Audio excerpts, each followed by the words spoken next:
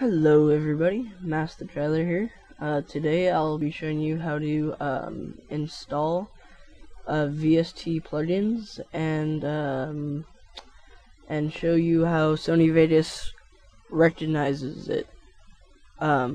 So I already have somewhat of it set up. So what you're going to do is you're going to make a new folder. And then just name it like VST Plugins. Excuse me. I already have one right here. Those are my plugins. So what you're gonna do is you're going to just gonna put that down there. Go into computer, local disk,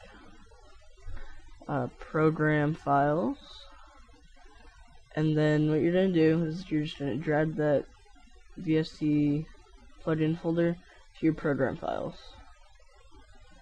Popped up right there. Okay, so you're done with this part. Next we're gonna launch Sony Vegas.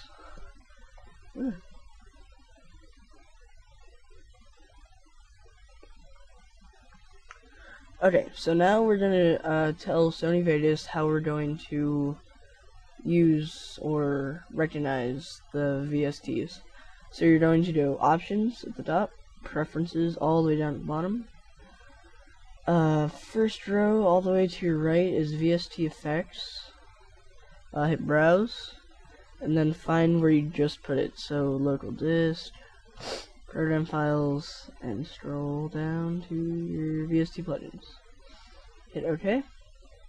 There it is. It should be right there. Just apply and OK. You're done. Thanks guys. Remember to rate, comment, subscribe. Peace.